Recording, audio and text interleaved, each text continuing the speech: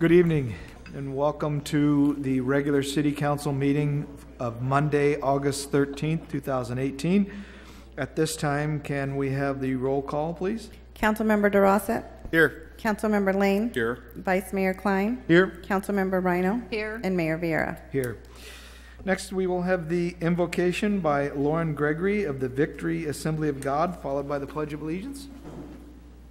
Our Heavenly Father, we come before you tonight once again just to pray for wisdom and guidance, Father, as we do the people's business.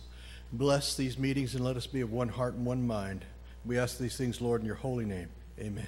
Amen. I pledge allegiance to the flag of the United States of America and to the republic for which it stands, one nation, under God, indivisible, with liberty and justice for all.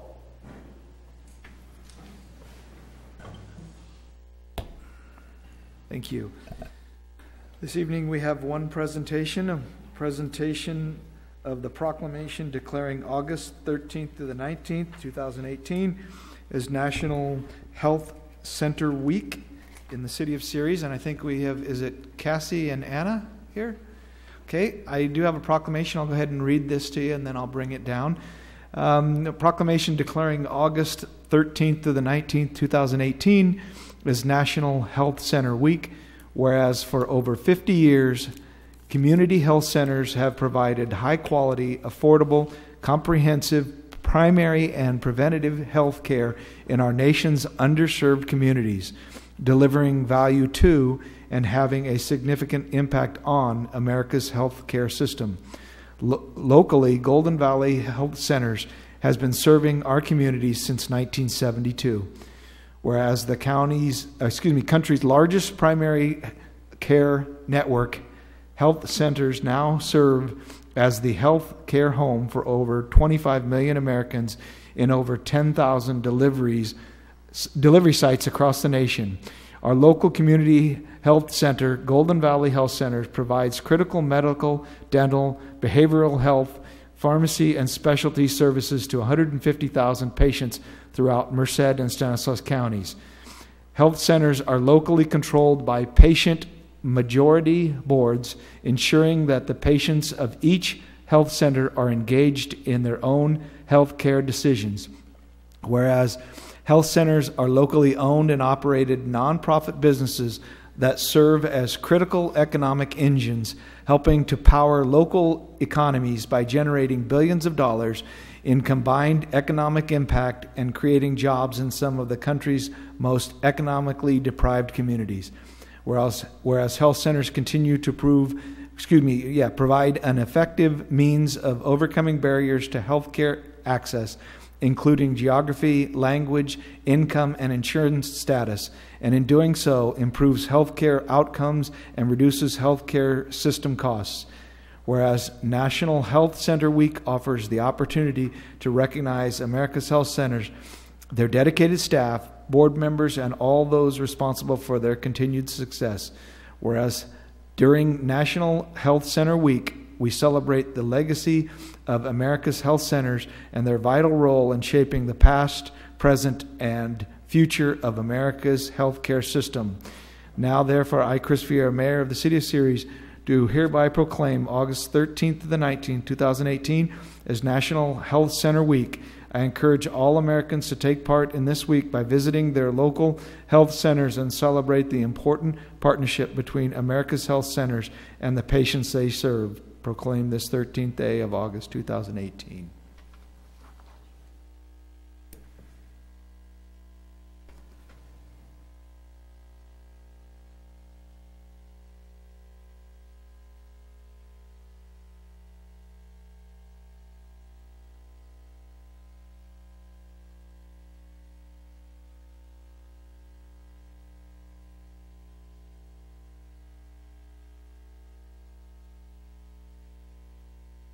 Good evening, everyone. It's an honor to be here on behalf of Golden Valley Health Centers and Ceres as we celebrate National Health Center Week. National Health Center Week is an annual celebration with the goal of raising awareness about the mission and accomplishments of America's health centers over the past 5 decades.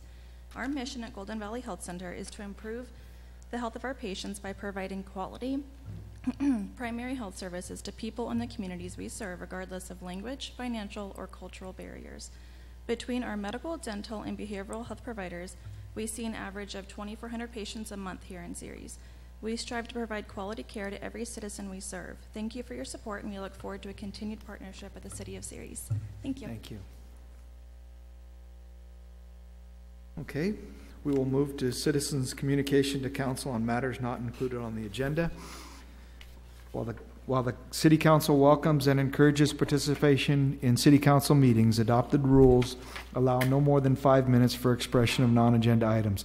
Matters under the jurisdiction of the City Council and not on the posted agenda may be addressed by the general public. However, California law prohibits the City Council from taking action on any matter which is not on the posted agenda unless it is determined to be an emergency by the City Council. Citizens are entitled to address the City Council on any agenda item subject to the 5-minute provision. This time I do have one speaker card. That's Lee Brandt, and I'll call Lee up first.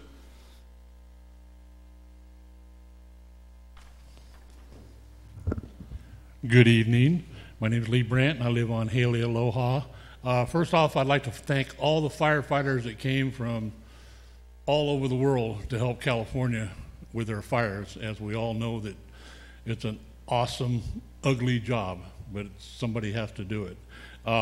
My main thing is I live on Haley Aloha, which is right off of Central, and I've been trying to walk 6 days a week down to Smyrna Park. And my route takes me down Haley Aloha to Myrtlewood, and then Myrtlewood to Acorn, and then around Smyrna Park. And I've lived on Haley Aloha for almost 3 years now. And we have a lot of traffic on that street. And it dawned on me, I don't know, probably about a year ago, that people are using it as a shortcut because it's right in between Hatch and Whitmore. And there's only 2 stop signs between Central and Mitchell. And there's people that fly down that road. And I mean, especially down Acorn, you know, they hit that. And I've been driving for over 50 years, and I am a pretty good judge of speed. And they've got to be doing 35, 40 miles an hour easy. And with schools beginning to open, Wednesday or something like that, you know, something's got to be done. I mean, you know, we originally talked about, you know, maybe having a speed bump that's down there, you know, on Acorn close to Moffett, you know, something like that. But I know speed bumps are practically impossible because environmentalist wackos, they won't let us do it or anything like that. But maybe a study could be done on stop signs. If you want to put a stop sign right in front of my house, I don't care. I'm in the middle of the block. Sure would blow everybody away to try to stop there. But something needs to be done. You know, I was walking down the other day and coming down from Carroll Fowler down Garrison towards Moffett, there was a guy that was going from my right to my left. The stop sign right there, yeah, he slowed down, but he was doing about 30 after he slowed down, and he just blew right through the stop sign. You know, and I've kind of got a heightened awareness of people just running stop signs and speeding, you know, because I am out there walking, you know, and I'm sure Dave can probably attribute to it also, you know, with riding a bike. But, you know, I don't know, you know, whatever happened to our, you know, that little sign truck or whatever it was that, you know, shows the speed limit. I mean, you know, if you want to, you know, give me a radar gun and a recliner, and I'll sit down and I'll start taking, you know, the speed limit. But, you know, something's got to be done, you know. But anyway, that's basically all I want to say. I just want to plant the seed, you know, and good luck. Brent, didn't we used to, or do we still have speed bumps there on Acorn? I thought we did. We do. Yeah, there is one further down. Okay. close to Moffett. And what would be the ability to put up the speed reader? Okay. Maybe we can put his street on the rotation. Okay, thank you. All right, at this time, is there anyone else that would like to address the council on a non-agenda item? I'm going to add to Lee's comments. I live on Fowler Road. 25-mile-an-hour speed limit on Fowler Road.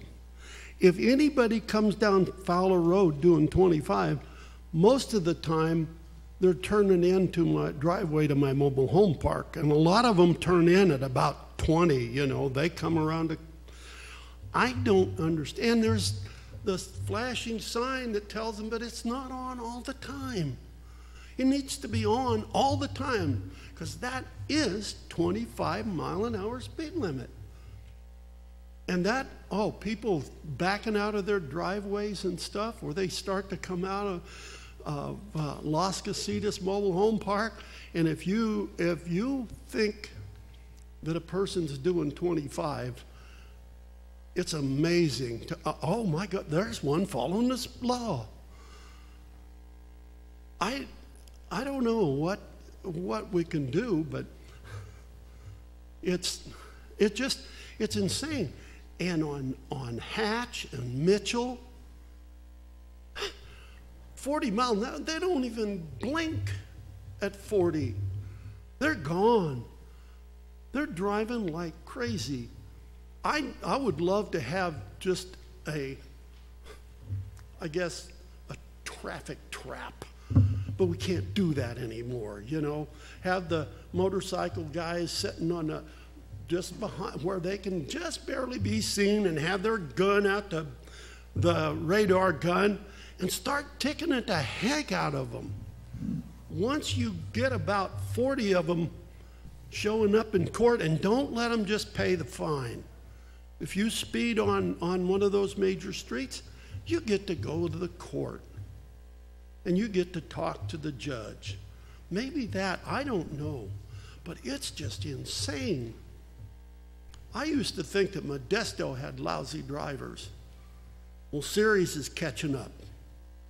God, some of the people are just, they don't, and usually there's two kinds of speeders. The big SUVs and pickups, and the little, I call them LCLPs, little car loud pipes.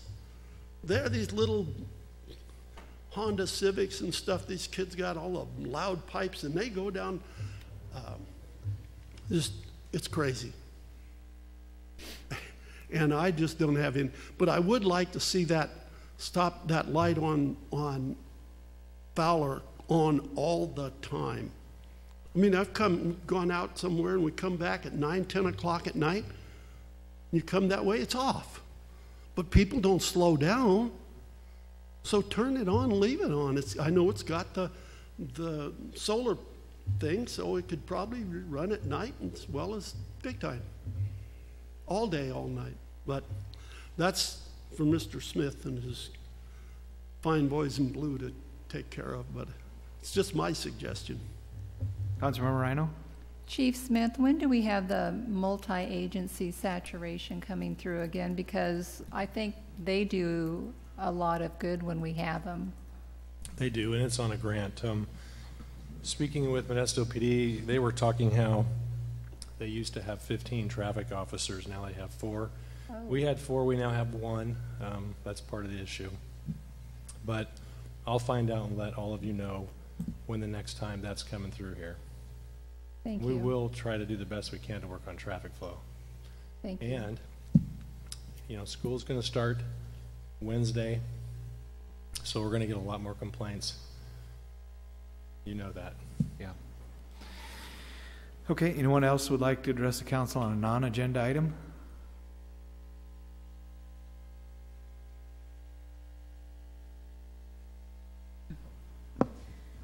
Hey, we're a double package here.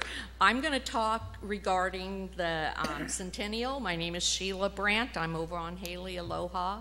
On Saturday, we had our Centennial stroll that really turned more into a picnic area at the mansion because it was so hot. A lot of people, once they got to the mansion and did their tour and kind of sat around and listened to the music and had things to eat, really didn't make it through the downtown area like we had hoped because it was just so hot. But I want to thank those people who were able to make it out there on Saturday. It was just a fun event.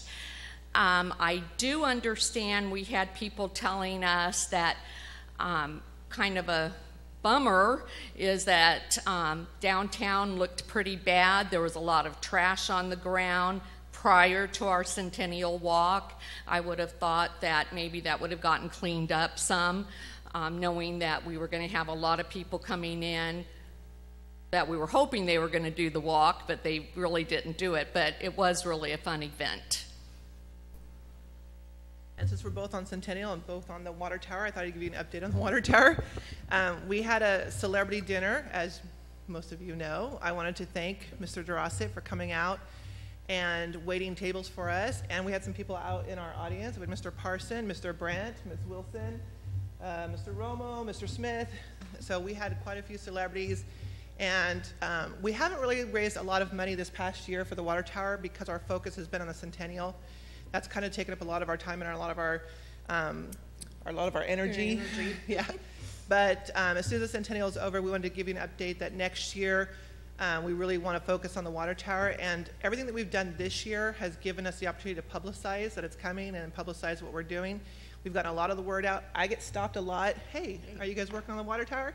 And so it is coming, but we wanted to give you an update that it was a successful fundraiser. We raised a couple, almost about $1,600, $1,800. I have some cash and some checks to give to Miss Dean here pretty soon.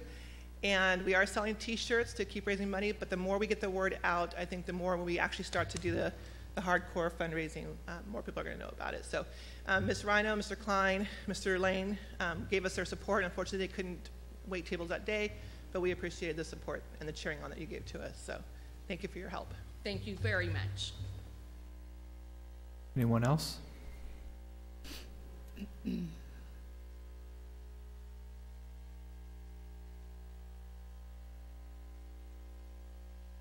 G. Akeley Ceres.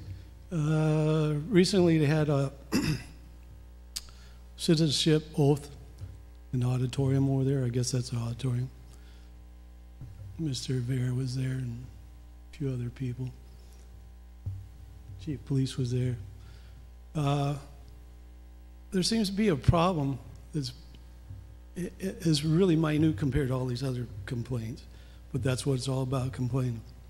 The chairs that are used in this building, some of them are really disgusting, and evidently they've been tried to clean before several times. They must be, what, 10, 11, 12 years old now? Is there something we can do? They look terrible. I mean, you got people that use these all the time.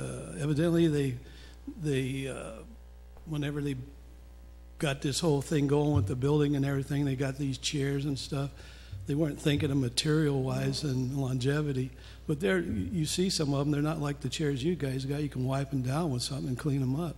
You can't do that with these, and they look really bad. Something has to be done with that. Okay.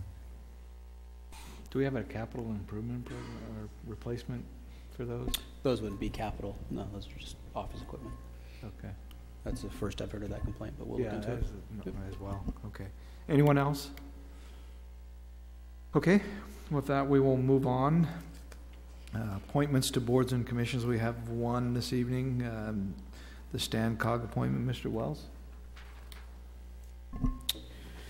As the council is aware, generally on an annual basis, as part of the beginning of the year, the appointment to the different various boards and committees are completed.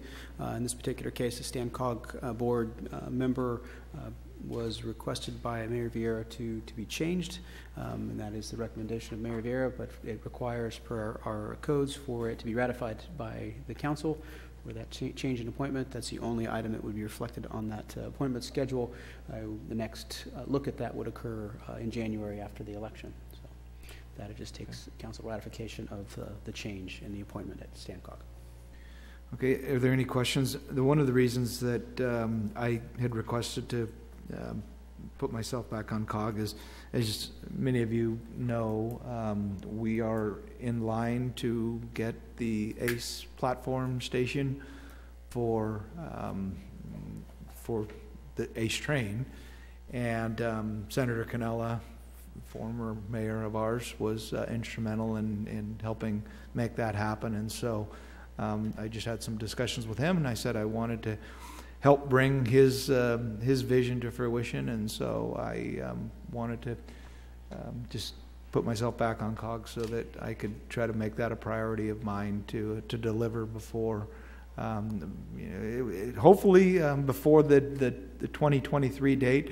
If all things go well, we could be seeing a train as early as 2020 with actual work beginning next year on, there's really two phases of what would be done. The first would be lighting and safety improvements that you'll see around the park and the downtown area, followed by, again, all things go well, late next year, early the following year, the platform and the connection being made. So, so I'm excited about that, and that's what the request is here.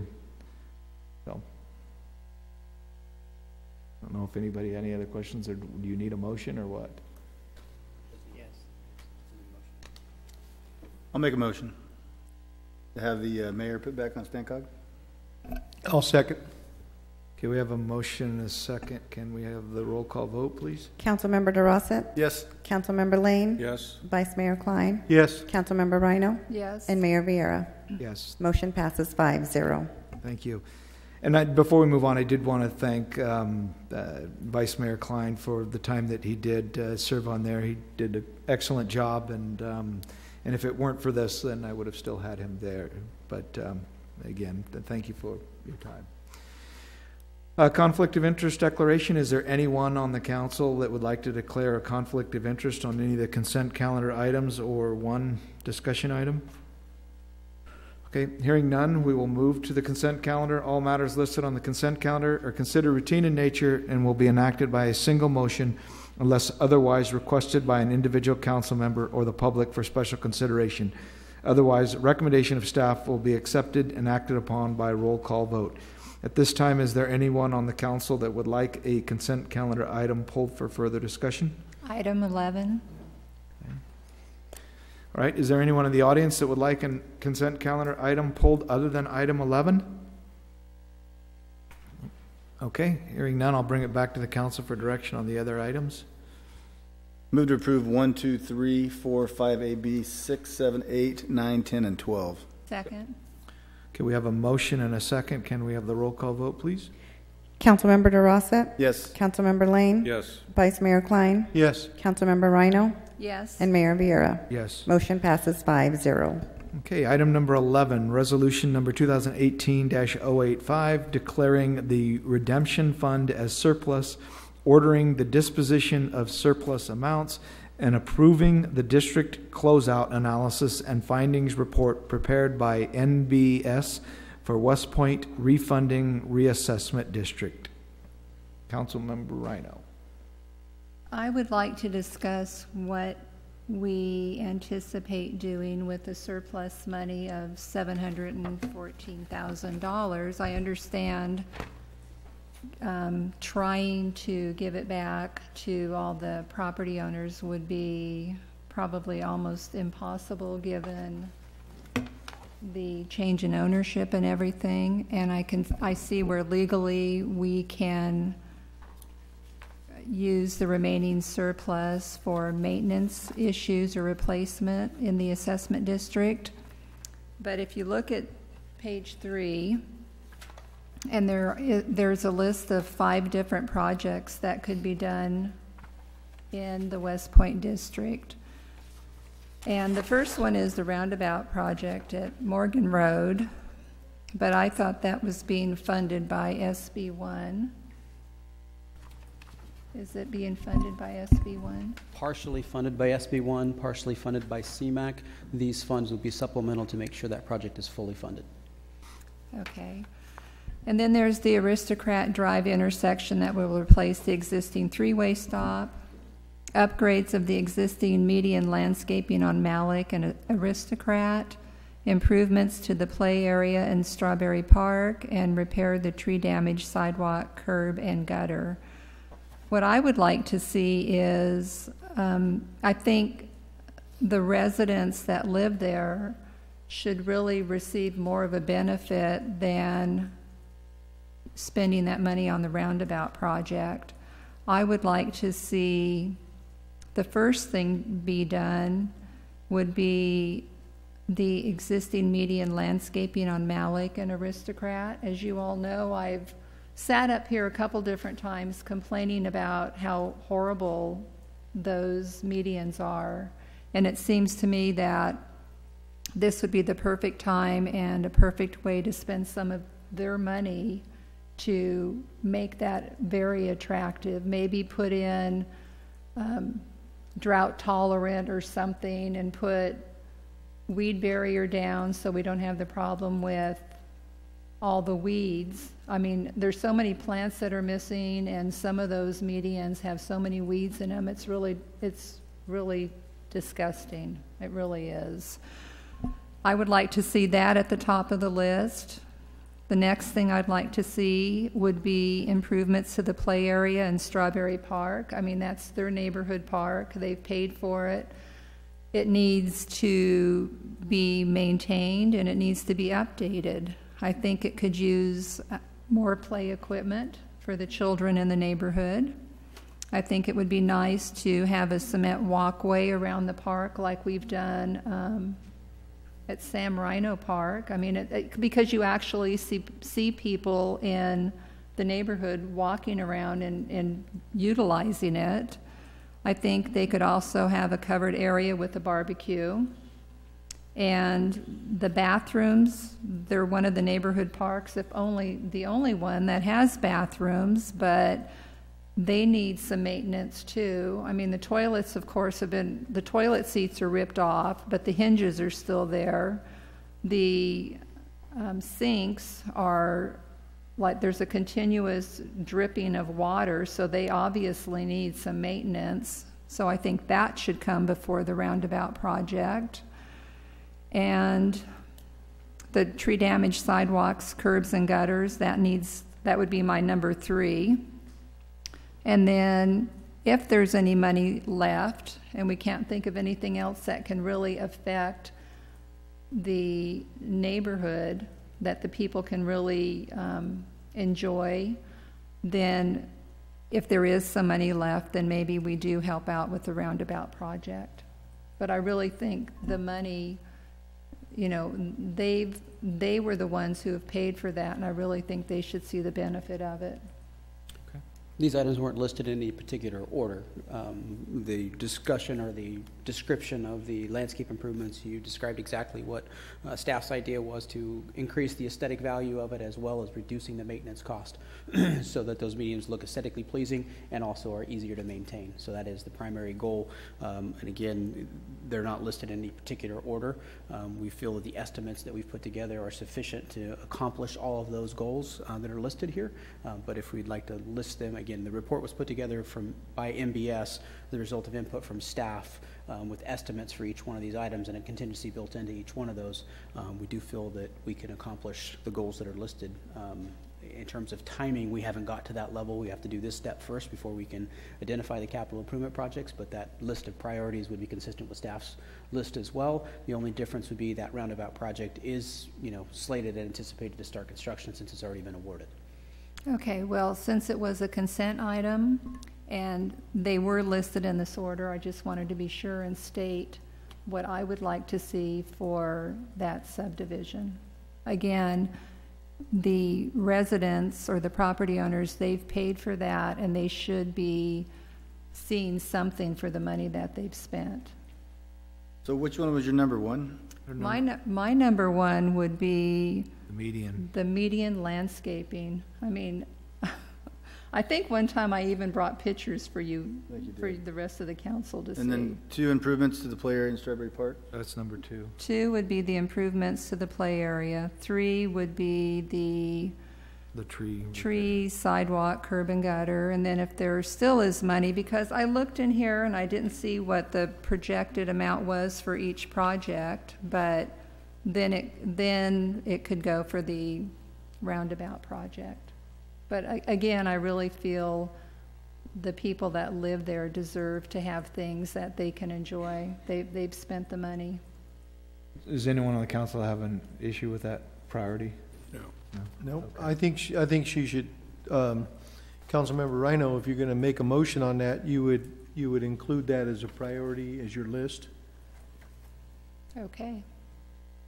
Okay, before we do that, is there anyone in the audience that'd like to speak on this?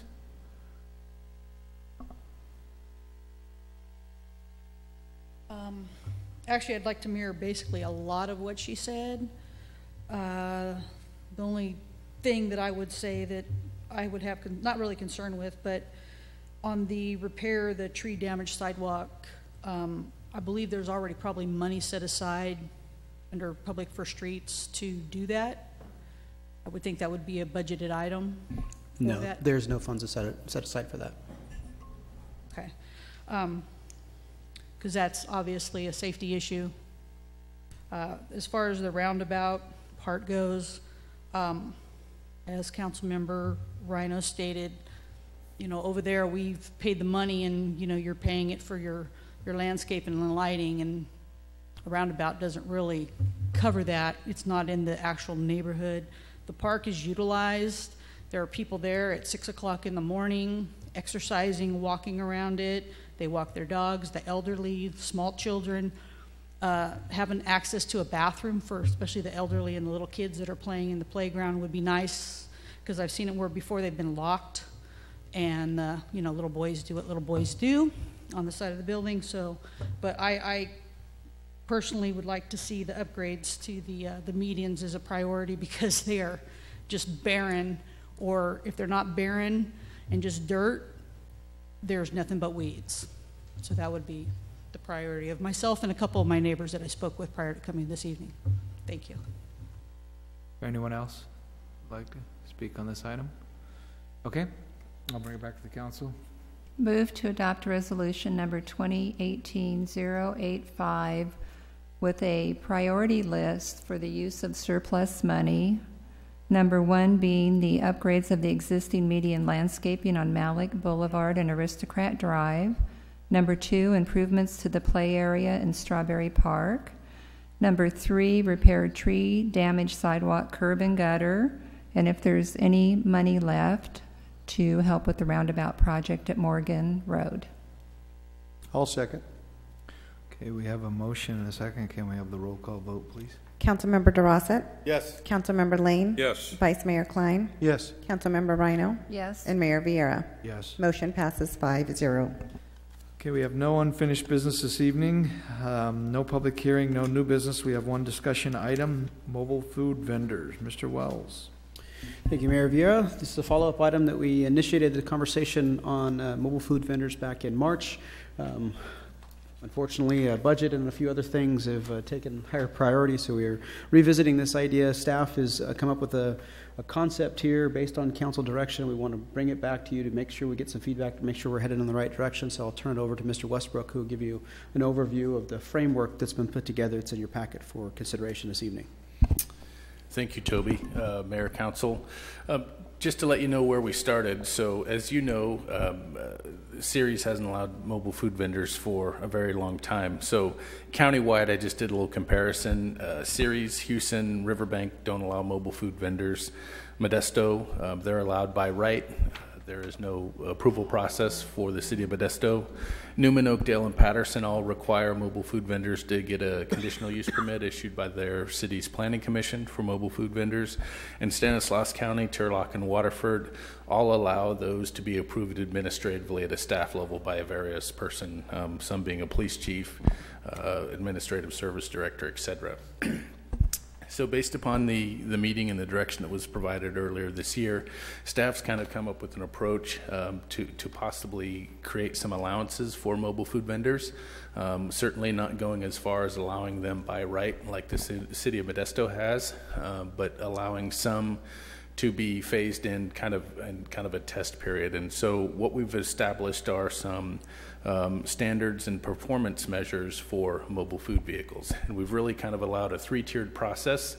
Some of those are speed to market versus the time frame that they're permitted. So one of the things that we had considered through our existing processes that we already have in place, one being approval of a temporary use permit. So a temporary use permit is something that can be issued for a special event and perhaps and not to exceed 15 days per year. A good example of something like that may be happening for a temporary use permit. Maybe be River Oaks Golf Course decides to hold an event. They've done one before on their range. They had some music. Perhaps temporary use permit could be issued for them so that they could have some mobile food vehicles during that event. So that's something that would happen on a very infrequent basis. Again, temporary use permit would only allow 15 events, up to 15 events per year.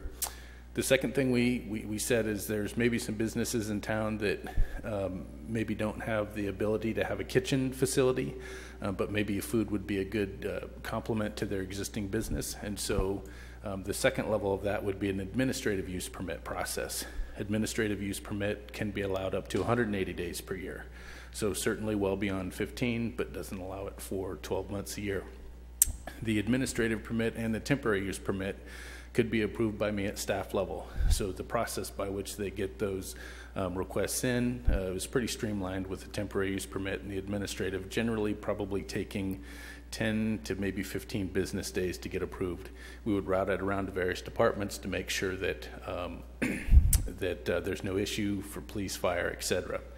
The last level and the most stringent measure would also provide the most flexibility in terms of the duration of a mobile food vehicle. So the last level would be a conditional use permit. If somebody applied for a conditional use permit, then they would be allowed to operate their mobile food vehicle for a year, basically a 12-month period.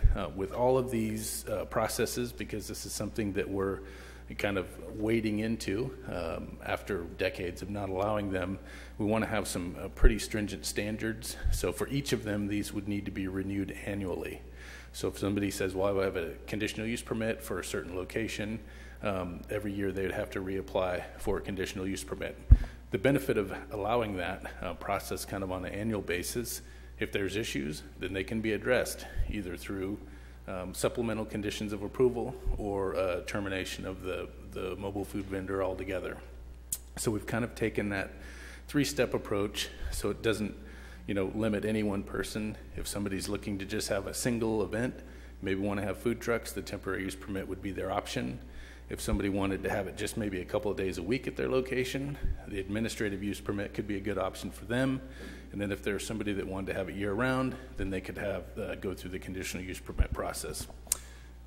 Some of the standards that we've included in here talk about owner notification, business notification, so that folks that are looking to place a mobile food vehicle, there's a little bit of outreach so that if there's any bricks and sticks that maybe serve food, that they're made aware that there's somebody going in a location near them. A couple of the things that were important to us to include that we thought the council may agree with is if there is somebody that's going to be there for more than 4 or 5 hours in a day, that they have to have access to laboratory facilities so that they can wash their hands. Doesn't necessarily have to be for customers, it has to be for the folks that are working inside the mobile food vehicle. And it has to be within 200 feet, so you have to be in close proximity to a building. The other thing that was important to us to include from an aesthetic standpoint, so I'm sure you've seen on TV or you've been around in communities, you've seen a food truck, very nice, at a location. Some other places there may be tables and chairs set up at the exterior and people kind of eat like it's a restaurant outside of that. Staff felt it was important to not allow the tables and chairs and easy-ups, excuse me, on the exterior of a mobile food vehicle, so that our mobile food vehicles, if this would proceed forward, would just be the vehicle itself. So if somebody came up, they would order their food, they would take it to go. There wouldn't be opportunities for them to sit. Now, an example or an exception to that is if somebody had a location where there was tables and chairs near a park or a plaza or something like that, then perhaps people could just eat right near the mobile food vehicle. But generally, there wouldn't be any tables or chairs set up at the exterior of the vehicle. It would just be the vehicle. They would be there for their sales hour, and then they would go home in the evening. They wouldn't be there all along.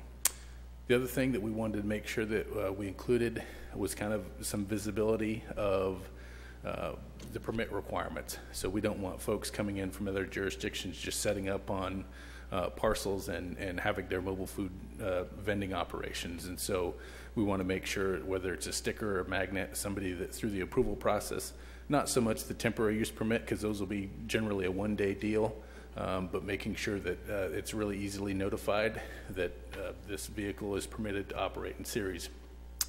And also, to keep it the numbers low and that we don't jump around to various locations, approval process for an administrative permit and a conditional use will be good for one vehicle at one location. So I can't necessarily take my mobile food vehicle and go anywhere within the city. I would have to get approvals at multiple locations to do that, so kind of limiting the numbers. The other thing that we had suggested is not having another mobile food vehicle within 1,000 feet of another one, so you wouldn't have necessarily concentrations of the mobile food vehicles within the city. So that's kind of in summary. Certainly here to answer any questions you may have, but we just wanted to kind of take a shot at maybe providing some framework for possible allowances of mobile food vehicles within the city, noting that we haven't had them for decades, and kind of cracking the door to see if there are certain things that we want to consider for allowances for our business community and our residents. Okay. This time, is there anyone on the council that has any questions or comments of staff? Councilmember Lane? Yeah, you mentioned 1,000 feet, so that would be on the conditional use permit, I would assume, because you could have an event where you have a couple, right? Generally, it would be, if you had the temporary use permit, certainly that doesn't apply, but for the administrative permit and the conditional use permit, the 1,000 foot would apply. Okay. Because if you had an event, you might have 5 or 6 vehicles in one location at one time. Generally, that's only going to be for a day. Right, okay, thank you. Vice Mayor Kline? On a temporary use permit, how would the city monitor the 15 days? The permit is issued by us, and so if somebody's coming in and they want multiple days, they have to put on their application the days and the times that they're going to be exercising that right. So it's very infrequent. Generally, a temporary use permit is issued for 1 day. However, there are circumstances where some of our nonprofit clubs have gotten flower sales, so they have multiple flower sales, maybe right around Valentine's Day and then again in Mother's Day, but they put those on the application so we know exactly where they're going to be and when. And on a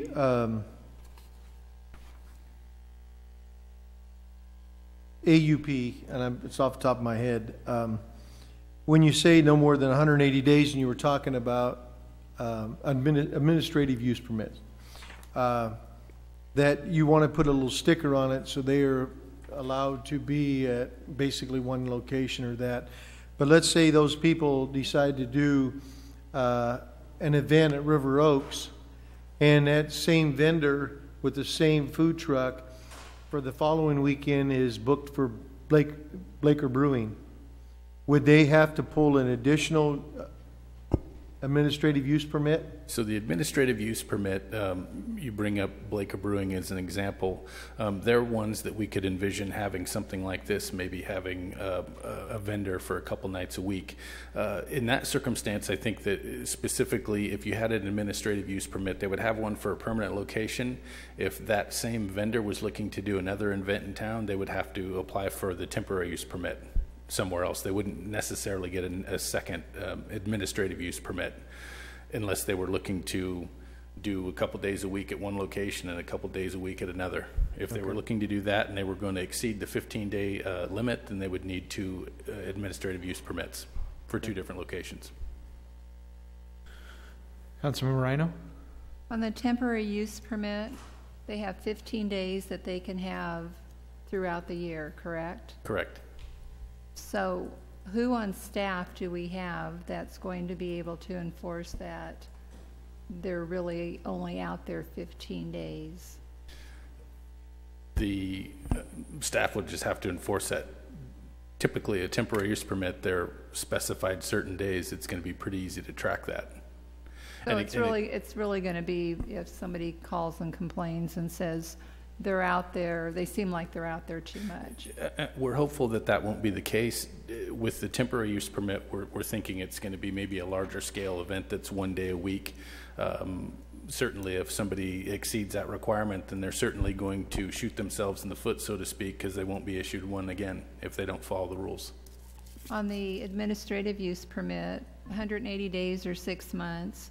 So someone could set up a food truck at Home Depot It doesn't have to be a restaurant type of business. They could set up a food truck at... This would allow provisions for that. The only limitation would just be the number of days. So if a vendor said, well, I want to be there Fridays, Saturdays, and Sundays every week, they would fall below that 180-day requirement. Okay. Then they could also set up tables. No tables.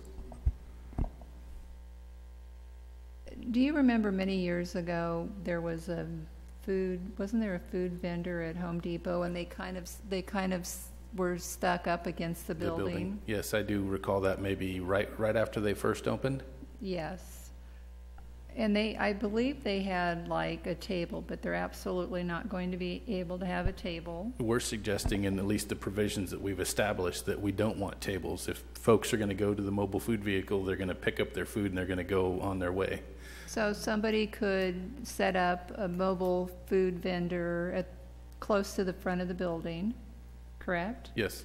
And then they could have another one out in the parking lot somewhere? No, because it has to be 1,000 feet away. Well, I don't know how far 1,000 feet is. It's more than that property. The property, Okay. Home Depot is probably 1,000 feet across. Maybe it's frontage of Hatch Road, so wouldn't be possible to have two on that same property. Okay. But you could have one maybe at Kmart near Hatch and Herndon. Okay, thank you. Councilmember Durossette? Yeah, how are we going to collect fees for this? Do we know? Through the administrative use permit process, temporary use permit, and conditional use permit. So the temporary use permit process, I want to say off the top of my head, I think that fee is around $250. The administrative permit, I think, is around $400. Conditional use permit is around $1,000. For the administrative permit process and the conditional use permit, those folks will also be required to have business license. So the processing fees will be collected up front before a permit is issued. And those are just under existing fee structures. The reason I'm saying this is because it's almost like a person, as you stated, would pay $1,000 for the entire year being at some location, and then there's no tax dollars that are being generated from that. The business license. The business license, they would be paying on the basis of their sales. Bills tax. Okay, Yeah. all right, that's all. Okay, I got it.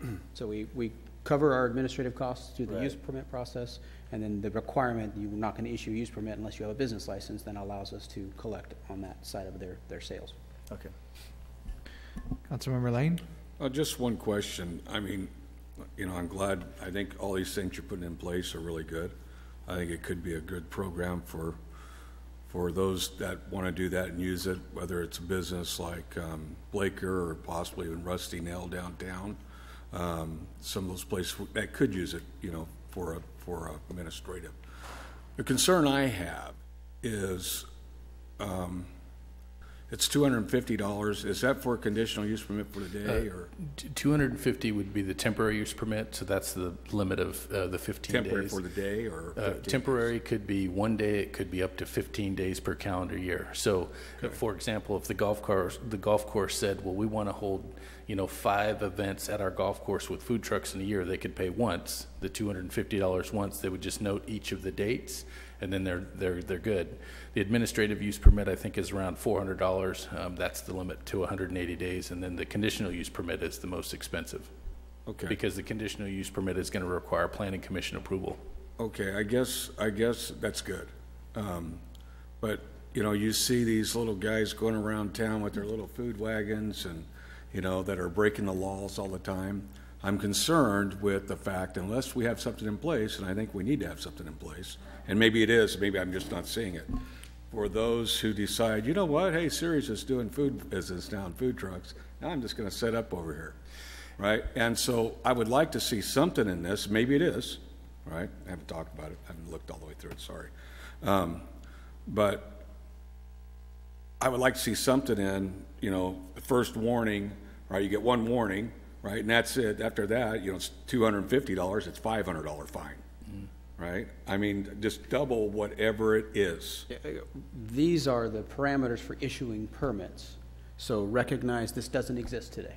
We do not No, I have a understand. provision to Okay. allow this today. That's what we're asking for, direction on how we're going to allow this. Okay. What you're asking for is an enforcement activity that would be secondary To to this. this action. Yeah, I Right, so guess there's kind of that's- two pieces of that puzzle. So one of the overall frameworks that we're asking for is how would you like to go about, if you're interested in proceeding, we want to know, would you like to do a pilot program? Where we do this for 6 months. Also recognize we're in the process of doing a comprehensive municipal code update where we could incorporate both this framework as well as a fine or penalty structure. Those things could be built in as well. So, I mean, our check-in today was primarily looking for, are we on the right path and are these provisions in place? And the second part of that follow-up is, how do we want to move forward? So, two steps of that process. And I'm okay with what you've got written, but I'm not okay if we don't have an enforcement part to go with this. And I think that one of the last things that I mentioned in my remarks, talking about that kind of permit and whether it's a sticker or a magnet or something that's an easy identifier, because then you can find anybody that's out there looking for potential violators could see fairly easily that this is one that is permitted. So if you found one that didn't have the sticker or the magnet, then you know they're not permitted. It's a pretty easy enforcement thing. Right, and, I'd let you guys figure all that out, but again, I think it should be substantial, going to the enforcement side, and I'm, understand what you're doing here, and I'm okay with it. I think you guys are going the right direction as far as I'm concerned. But I still think to do this, that enforcement piece has to be in place with this. Yes, it's very important. So, because you don't want to penalize the folks that went through the process correctly. No, and you just want to make sure that, when it is enforced, it gets their attention too, so. Councilmember Ryno? Back to Home Depot. So we know, I don't know what 1,000 feet looks like. What does 200 feet look like from the front of the store to Hatch Road? You're probably there. Are we going to be out in Hatch Road? No. Oh, okay. No. You would be in the parking lot somewhere. Okay. So they could set up a food truck, a mobile vendor, out in the parking lot, and then Kmart could get approval, someone to set up out in the parking lot in front of Kmart, correct? Assumably that they're more than 1,000 feet away. Yes. Well, on the other side, but so you could, and then you could move down this direction and another 1,000 feet, and so we could be driving down Hatch Road and we could be seeing a mobile food vendor here, another one here, and another one here, because they're not necessarily going to be more inconspicuous by being up against the building. You are correct. One of the things that we have to keep in mind is there may be some property owners or shopping centers who say, I'm not interested in having a mobile food vendor on my property. Well, that's true, but what if they all go, woo, it's going to bring people in, and I don't want to be driving down Hatch Road or down Mitchell Road, and now I'm going to see basically a lineup of mobile food vendors.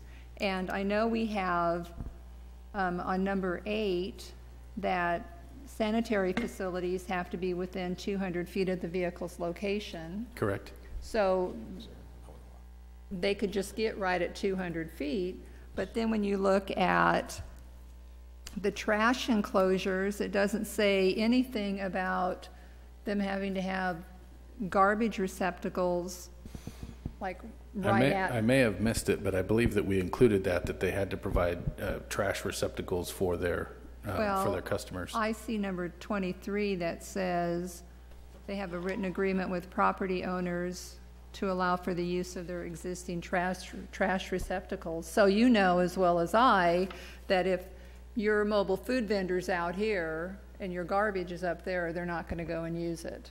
And just to kind of touch back on the 1,000 feet, that's just a number that staff threw out. If it needs to be 1,500 or 2,000 feet, I mean, this program doesn't exist, and so we're just allowing some allowances, but if it needs to be a greater distance, staff is not opposed to that at all. And then I have my maybe my last question. Location on particular roadways. So they can just park on a street, is that correct? No, they need to be on private property.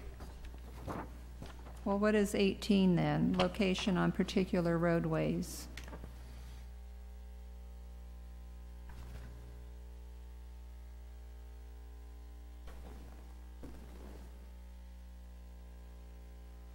Says it applies to AUP and CUP. And TUP could potentially allow for vending within said roadways. If I recall correctly, it was idea about somebody being on a corner. So like, say for example, the corner of Roding and Mitchell. If they wanted to place their mobile food vendor on that corner that may block the visibility of either corner, then that would be a location that we wouldn't want to allow, if I remember correctly. Like a site visibility Site issue. visibility, corner visibility, those type of things. So constraining, having basically another provision in there to make sure that we're not creating any problems with where they're located on the site. Gives us another tool of limiting that. But I do think well, you're correct. Well, the way I read it, it looks like they could put it on the road. I think you're correct. We We can could clarify. we could use a little cleanup there. I think the intent is that we didn't want to prohibit somebody from maybe utilizing downtown 4th Street to have a festival that had food trucks. I think that's okay, but on a permanent basis with the conditional use permit or the administrative, we wouldn't want to see them on the roadway. We'd want to see them on private property, so we can clean that up. Because the way I read it, you can be parked on Fowler Road right there next to Smyrna Park, underneath not underneath, but in front of the awning, and they can turn around and eat. Everybody can eat. The zoning restrictions in here wouldn't allow that. Okay. So they need to be on a commercial or industrial zoned parcel, but certainly we see the errors of our way. We can clean that up a bit because we don't want them to be on the roadways. Well, and I don't think we want the industrial zone property all of a sudden to have a lineup of food vendors either. Yeah, Mobile food and vendors. I think that's where if we want to increase that provision of distance between them, we have no issue with that whatsoever. I mean, it makes it easier for me, so. I don't know, I mean, I'd kind of like, and I think we talked about this before, to maybe only be in the industrial area at this time, and to have just a small few and have it be a trial. I mean, I'm just seeing, and again, not to dive into this, and it doesn't necessarily say, but like in Modesto, they can only be in certain areas. I mean, they're not like downtown or McHenry Village is, even though our way it's written, I believe, says if we had a McHenry Village, there could be a taco truck there if somebody wanted to try to go after a conditional use permit. Actually, Modesto doesn't have any restrictions. Yeah, I believe Modesto right. allows them by right. There may be zoning areas that they don't allow them, but there's no approval Right, process but, for you them. know, Well, and like I Turlock. think Well- there is, because the cupcake lady was having problems in Modesto about where she could locate. But then if we limit it to an industrial zone, let's say River Oaks wants to put a function on, they're not industrial zoned, It's a function, so that's 15. but you're taking into concept that we're limiting it to industrial zones, so if you do that, then basically River Oaks would not be allowed to have a function. I'm saying that there could be a clause that with that temporary use permit for the 15 days, maybe places like that could have it. I'm just seeing that we're going to have a food truck and I don't want it, Save Mart. You're trying to you're saying limit and for the Food for Less. AUP or the TUP, Yes. or the AUP or CUP, but not a limitation on the TUP. Okay, Yeah. that's I mean, why we're I don't want to be talking, known for the, food truck capital of Right. the world. I think it is a trial period, right? We could go up to a year. We don't have, I mean, we don't have anything. Today, Right. this is a concept that we're looking for direction on how you'd like to move forward. We don't have to do anything. We can do a trial. We can implement this as part of our municipal code update. We can refine this and bring it back. This is really our check-in with parameters and some basically what we've taken as best practices for other jurisdictions that we've seen. Put that all together, and like Tom mentioned, we had kind of a variety across the county. So what we took was kind of what we felt were kind of the better options based on last feedback, and try to fit those in a framework. And we're looking for your feedback and kind of direction, and take that and mold it into something that works for the council. And if it doesn't work, no problem. But we wanted to see if we can get there, move that forward. So there's lots of levels here. That's why we kind of brought that kind of three-step process, right? TUP is the easiest but more limited. AUP a little more broad-reaching, and the CUP obviously being the most comprehensive. Councilmember Ryno? I think since we have prohibited them for so many years, I'd like to maybe ease into it, and I would really be most comfortable if we had it for special events. Like everyone's talked about River Oaks, if they wanted to have some kind of a food truck extravaganza or something, or they're going to have night golf and they want to bring in, you know, a food truck, but I would like to try it on more of a limited basis just to see how it goes. Okay. I mean, my comments are, I think we should have a trial period. I think that's what probably would be good, and then we could expand it beyond whether it's 6 months or what have you. I think we can get around the location-wise if we just pulled out a map and said, okay, we want the industrial areas, we want River Oaks and anywhere else. It doesn't have to be a stagnant document. It could be something that we reevaluate in 6 months and say, have we got all the areas that we think that we'd want to do? So I think there's ways around that. And the one question I would have is, I'm assuming all of these food trucks still have to be licensed or permitted by Stanislaus County Department of Health. Absolutely. Which, for someone who's gone through that process, and I won't use the word, you know, Gestapo, but it's not an easy process, and you have to make sure that you can wash your hands and clean.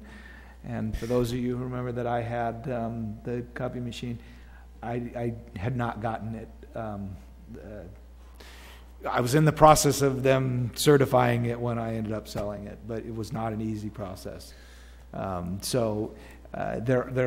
some pretty stringent requirements that you have to go through. So, if I could, Mayor, I think that you know, Councilman Ryno's suggesting maybe pulling back the reins a bit. Would it be possible, maybe considering whether it be an industrial zone or a zone specific? The temporary use permits kind of going where they can within the community, but maybe looking at the administrative use permit as something that could be allowed in the industrial initially, but then not really offering anything related to a conditional use permit yet. Well, I think before we decided that we'd want it to go into industrial, I would certainly hope we would talk to the businesses out there, because they may not want food trucks lined up on their road. That would be my concern. Yeah, and I hope that we'll clarify the language that it would have to be on a property and not on the roadway itself. Well, Mr. Westbrook, I sort of lean a little bit your way.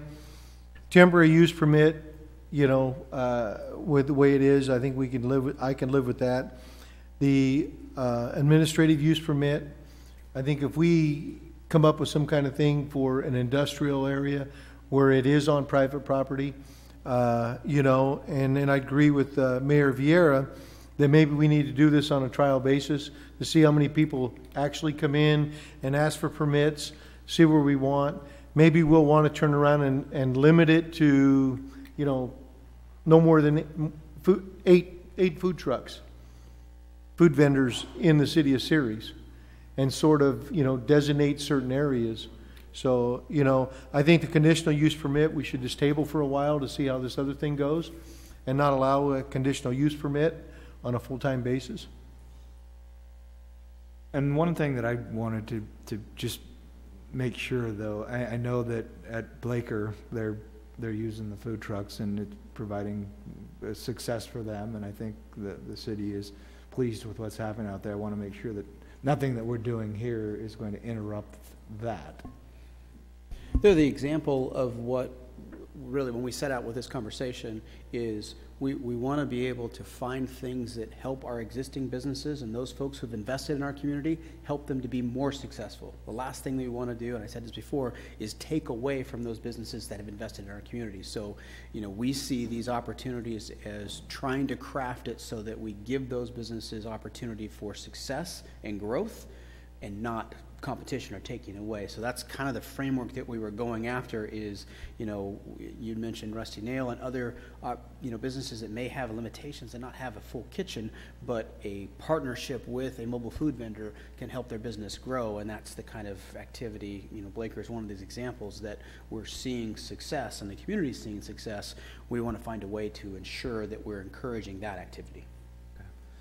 At this time, what I want to do is I want to open up to the public and see if anyone has any comments, and then I can bring it back to the council for more discussion and direction. So at this time, is there anyone in the audience that would like to speak on this item? If so, please come forward and state your name. Hello, everybody. Juan Romo. I'm president of the Ceres Chamber of Commerce. And as far as what Tom's been saying, what you guys have been saying, I agree. The chamber agrees that we do need to see some kind of food truck or a food truck done correctly. Blaker Brewing is the best way to use that as an example. They're doing it great. It's helping them. Obviously, we want to diversify a little bit in Ceres. We want to make sure that that the businesses like Rusty Nail, if they have an event, they could bring in a food truck done correctly, and obviously with the right permits, with the right limitations. I think that food trucks would really help out. Events like street fair. Obviously, not the street fair, because we have other stuff going on. But other festivals, other things that might be coming in the future, we could implement something that'll work to help bring in more people, more revenue, obviously more tax dollars for the city. So I think it's a positive thing done correctly. That's it. Thank you. Thank you. Is there anyone else who would like to speak on this?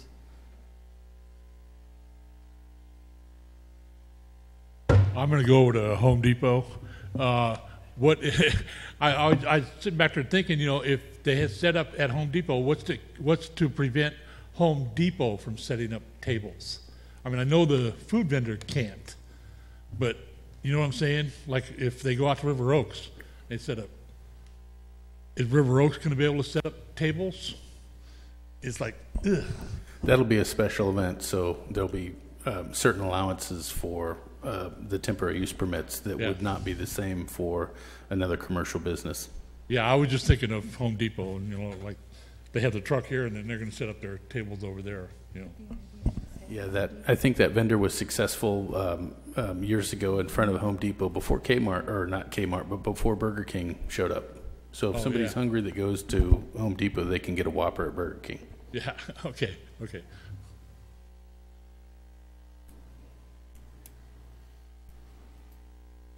Dave Pratt, Ceres. Yeah, I was going to bring up that Blaker Brewery and as an example, because some businesses don't want to put a kitchen in and would like to have food now and then. Then and a temporary truck wouldn't hurt. When I worked at Weyerhaeuser, it was too hard finding food, so they had a taco truck show up at breaks and lunch times for us. So we had at least a hot meal. But like you said, you talk about Home Depot and stuff. You got all the food courts there now, like you said, Burger King and IHOP and all those. So they're most likely not going to have one for too long. Thank you. No one else? Hi, I'm Nelson Ramirez. I'm the owner of the Rusty Nail. I'd just like to say a couple comments. Like what Mr. Westbrook has brought up about the food trucks and having like a 3-step process. I think those are all good ideas. Councilman Ryno's talking about limiting, I think is also a good idea. Maybe starting off as temporary, which would be the 15-day one, and then maybe the second step one, and doing a phase like you proposed, maybe for 6 months or so. I think those are all very good points. Before you would allow them to be permanently for a year, I would just like to say, as a business owner, I think there's these certain businesses that could definitely benefit from this, including myself. Unfortunately, right now, downtown doesn't have much of an option when it comes to food and anything like that, especially after like 9 o'clock.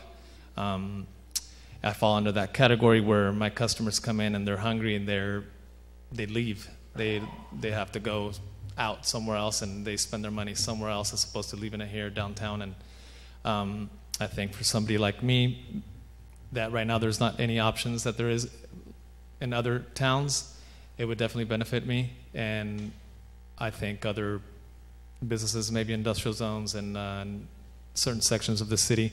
I think if we do this correctly, it could be very successful for everybody, the city and the business owners.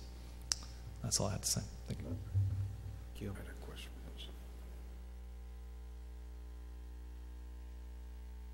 Okay, a couple questions, because unfortunately I'm the one who is always tasked with enforcing food trucks.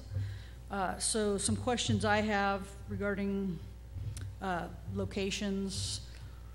I'll just give an example. In Modesto, they're permitted in industrial areas and then other specific designated areas like along the tracks.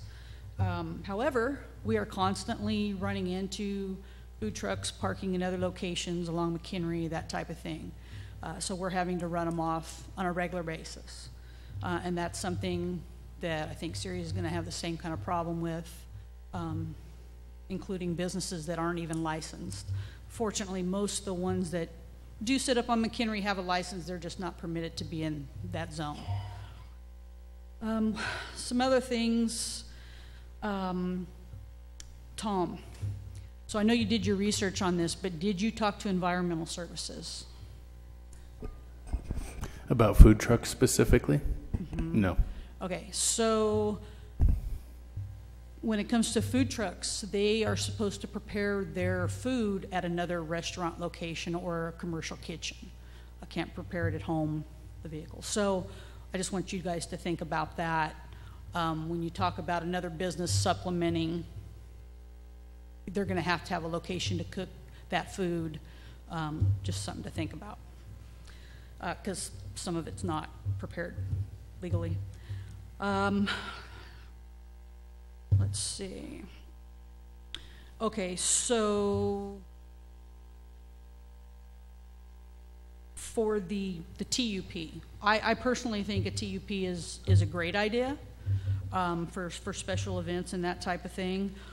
However, one thing I think that could be set up is, you know, you have a charitable solicitor's permit, and when they get that permit that they're required to have, they have to say, okay, we're going to be selling Girl Scout cookies in front of Walmart from this date to this date, from this time to this time.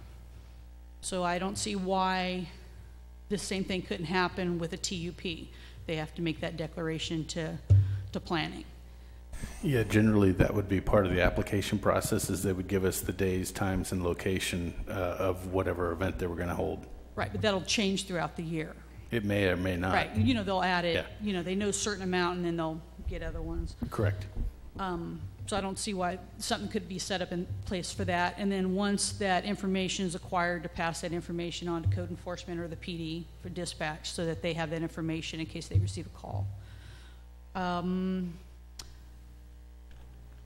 You guys pretty much already talked about it. I'd like to see if it is passed, either for a CUP or an AUP, there's some kind of moratorium as far as the numbers that are permitted, especially initially, because you're kind of opening up a door for a lot of problems if you get saturated with the food trucks. One question is, so if you find someone that is operating out of compliance, say they do have a business license and one of the use permits, but they're not operating where they're supposed to be, the hours, that type of thing, they're out of compliance, what is the penalty? One of the things I try to do as a standard practice with any temporary use permit, et cetera, is give myself the ability to revoke your permit. And so that'll be standard language in anything that's issued, whether it's a temporary use permit, administrative, or a conditional use permit. So if we find that somebody's not following the rules, approval can be terminated. Okay, now, could they also be cited at the time that they're in violation? Perhaps. I think that the citation pales in comparison to the fact that you can't do business in town anymore, which would be the revocation. Okay. I had one more, and I'm trying to find my note. Regarding, I guess, I just need to clarify in my mind, for the, I guess, conditional use permit. So the way I understand it, you're talking about the stickers, which is great, But, so if it's for 6 months, but I think you were mentioning earlier that if they only use it like a Friday, Saturday, and Sunday, they still get the rest of those days. Would it be easier, and as far as for enforcement purposes and record keeping in general, to say, from January through June, you get a red sticker, and if you don't use it all, sorry. And then from July 1 through the end of the year, you get a blue sticker, same thing, as opposed to that way we don't have to count the days. It's a 6-month period, end of story. Makes it easier for enforcement and tracking purposes. Just something to think about. We hadn't got to that level to consider just yet. Yeah, I'm thinking about it because I know it's going to be a nightmare for some people. But thank you. Anyone else? Okay. All right. I'll bring it back to the council. One thing that I'm hearing a lot of is that we're concerned with the proliferation of food trucks all around our city. Have we stopped to think about perhaps what we should do is we should say, instead of having the food truck come in and get a permit, we have a business or a location come in for the permit? Because if I'm thinking of something like Blaker, where they don't want to have the same food truck every night, they want to have a rotation of them. Instead of having all of them come in, we only have the business come in, and then it is that specific location, and then whoever they're going to utilize also has to have the ability to get a permit, and then we know exactly where they're going to be. And it's not, and if they're, and so you have that on one side, and then you have the special event deal, which is, some type of a sanction thing that we have.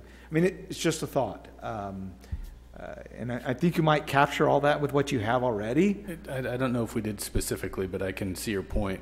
If it's a location that maybe wants to do a Friday, Saturday, Sunday, but having a pizza brick oven one day versus a truck the next day, I think that's probably something we could craft in there to allow some flexibility, but still we're going to need to know who is going to be there, because we need to verify that they have health department clearances and et cetera. So we would likely see both levels, right? So for the Blaker example or the Breasty Nail example, we would likely be the owner of the business being an AUP application, and then we'd probably have an AUP application for those particular vendors as well.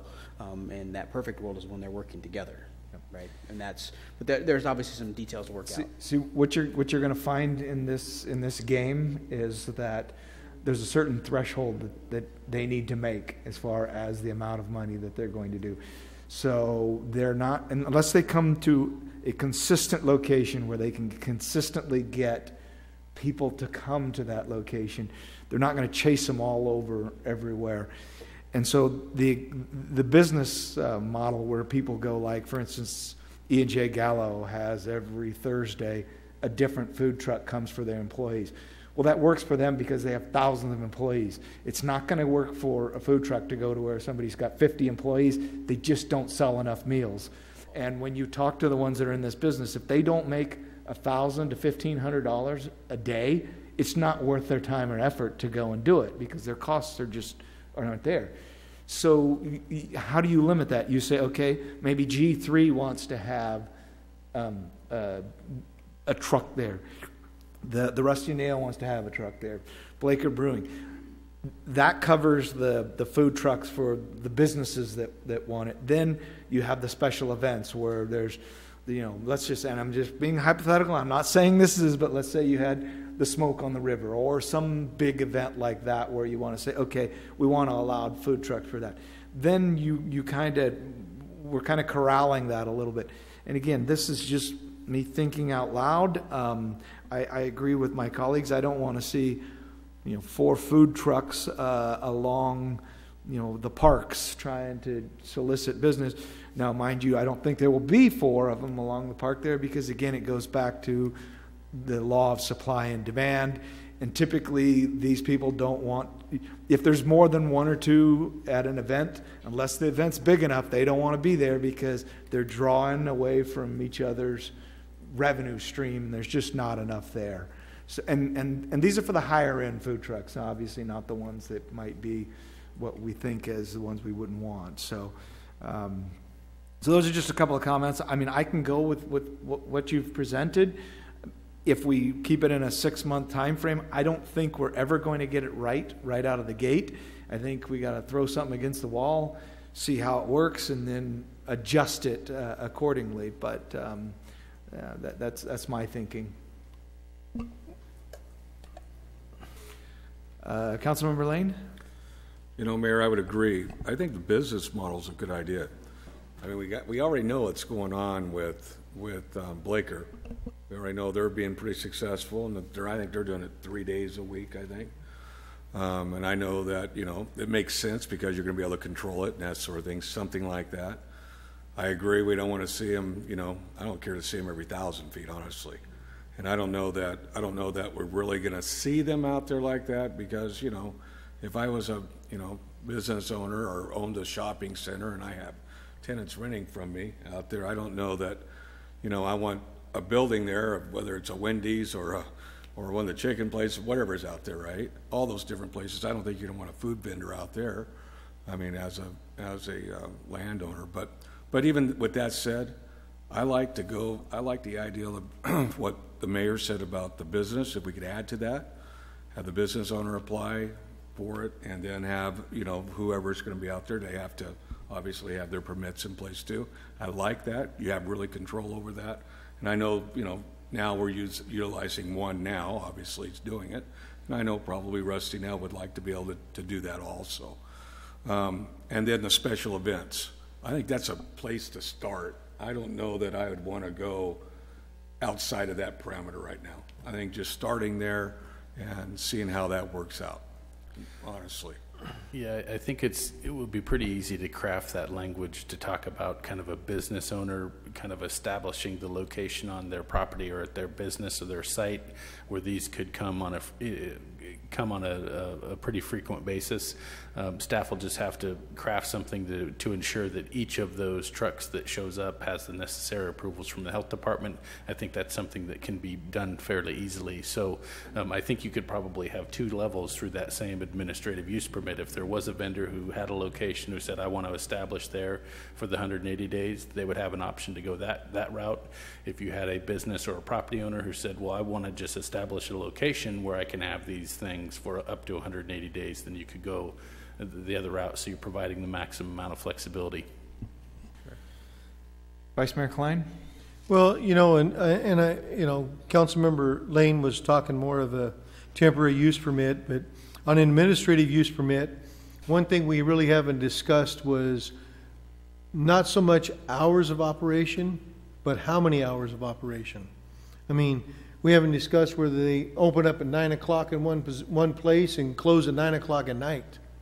You know, is there anything set or been discussed, you know, within your department about, you know, limited the hours of operation? Just has to be that they have to declare when they request the permit what their hours of operation are going to be. So if you have an individual that wants to open shop at 6 a.m. and they want to close at midnight, we're going to... we can say no. Okay. Yeah, I don't know the demand for somebody to be there at 6 in the morning. I mean, maybe you're right. Maybe there is going to be that circumstance, but we haven't limited the hours of operation just to say that they have to request it. So because this is something that is going to be reviewed and approved by staff, if we think that it's unreasonable, we can say that they cannot have the hours that they've requested. I mean, because purposefully, you know, anybody there that's probably there past midnight, no good intentions there. So if somebody was saying, I want to be open until 2 in the morning, that probably is going to generate something from staff that says, no, you won't. And I can understand those type of hours for special events, you know, Blaker Brewing, something at River Oaks or something like that. But I was looking more at when we look at the, you know, administrative use permit in the industrial zone, you know, where, you know, a lot of those businesses are shut down at, you know, 9 o'clock at night. So, okay. Councilman Ryno? I think to just even begin having the mobile food vendors, I would like to forget about the administrative use permit and just focus on a conditional use permit and a TUP for the special events. The CUP would allow places like Blaker, the Rusty Nail, businesses that we already have in town that can't provide food, but it would allow them the opportunity to even see how it works. And then the TUP for someone like River Oaks that wants to have something in conjunction with an event. But I don't think that we need to do all three right at the beginning. I think the other two should be able to handle what I think it would just give us an idea to see how things are going, and it shouldn't be for a year. I think the mayor made a comment about, someone did, about 6 months, and let's see what happens in 6 months. So is that your motion? That's my motion. Second. Well, real quickly, we didn't schedule this as an action item, so this is a discussion item. In order for us to create a pilot program, we need to, this would need to run back through the Planning Commission and City Council for action for us to put something like this in place. So we'll need to work with legal to get the framework in place. And so we're looking for direction. We didn't want to go create a program without council buy-in for the direction that we're headed. So that was the motion to give you direction. There you go. And we got what we needed. Be quiet now. And for Councilman Ryno, for your thought about the conditional use permit, Councilman Ryno? Oh, I'm sorry. For your thought about the conditional use permit, you would be open to industrial and commercial zoning designations? I don't even want to talk about it administrative right now. No, just for the conditional use permit. Oh. Yeah, conditional use, are you going to limit it? Are you a husband? Sorry. It's like I'm not even listening so to you. The conditional use, you had a comment that maybe just an industrial areas to start, but the framework. Oh, no. I don't think I said that. I don't remember saying industrial. It could be anywhere. So they could be in commercial or industrial locations. Say the CUP, yes. With the CUP. With the CUP, my thought was it would be in conjunction with or supplement an existing business. And I was thinking more in terms of places like the Rusty Nail or Blaker Brewing, someone that has a business, but they don't have the ability to provide food, but they have customers who would like to eat. So then not necessarily having a food truck disconnected to somebody that doesn't have a business, that would just be food trucks in association with an existing business? Yes. Yes. Okay.